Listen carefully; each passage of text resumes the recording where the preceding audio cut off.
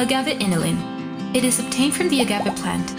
In Mexico, there are over 200 species, including from blue agave. Agave Inulin is also known as agave fructans, and it is included as an ingredient in countless foods. To obtain agave inulin, the plant must be harvested.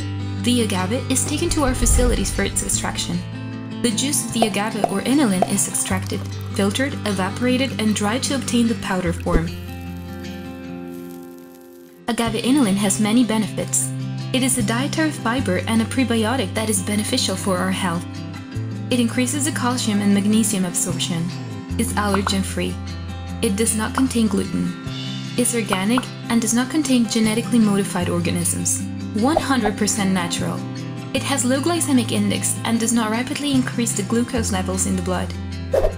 Agave inulin is a versatile ingredient. It can be used in any type of food.